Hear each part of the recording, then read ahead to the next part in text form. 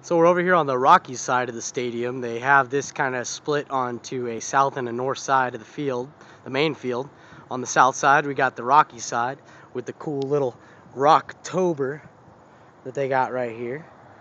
We got one of their practice fields looking right there. And then, cool as heck, this is one of my favorite things, and I was hoping to catch some people out here. Probably here a little late after work today. I'll get here earlier and get some actual footage of people warming up. But this is cool. You can do this for free. This costs you nothing to get to where I'm at right now. And this is where pitchers are practicing, catchers are practicing. They're starting to warm up.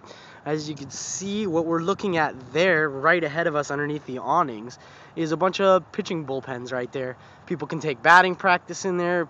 This is actually where the pitchers are mostly going to warm up right here. Those are actually more the bullpen than anything. So you can come here for free on a day where there aren't any games and the Diamondbacks and Rockies are just here to get ready for the season, and you can watch some of your favorite players warm up. It's pretty cool. They have all kinds of little things like this. I don't know how well you can see that, talking about Saddleback Mountain, which is exactly what you're looking at there. It's got a picture of what you're looking at. It's pretty cool. Oh, I'm sorry, actually. It even shows you where to look. So we're looking like it's that direction, which, to be honest with you, probably not the most effective sign out here since Saddleback Mountain's covered up there, but it's still pretty cool that they just give you a little bit of the history of Arizona and some of the geography of what Arizona has to offer, because, you know, we get a lot of tourists out here during this time, and gives them a chance to learn about Arizona while they're out here to just enjoy the game. Always something I really appreciate teams doing for the children and the community. It just shows that they're focused on that as a very important aspect. So as you can see, somebody must have been warming up out here, taking a little BP earlier. We got a bunch of balls right there.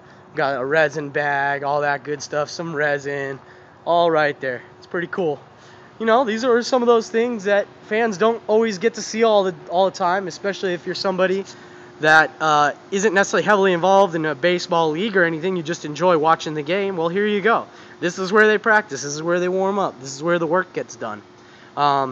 Only in Arizona, by the way, do you need to have fans outside.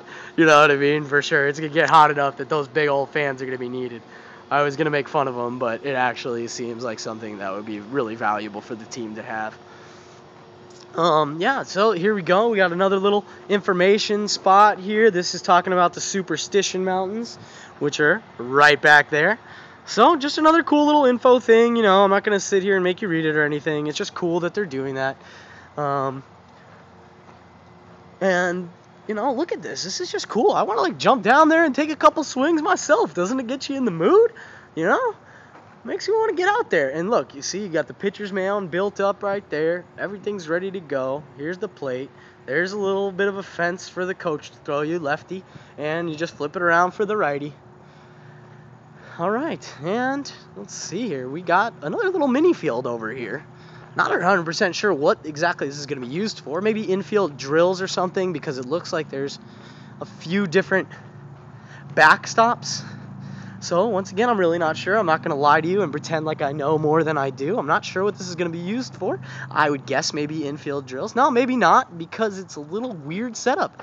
I'll do some research on this, and we'll post another video later on in spring training about exactly what is going on here with this tiny field all the way on the south side of the stadium.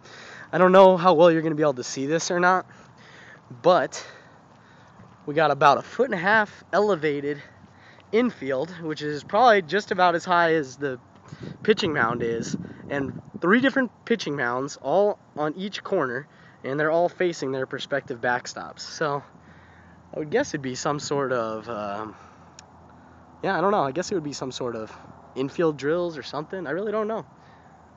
Looks kind of cool though. Hi guys, how you doing? We'll wave at them, why not? They seem nice.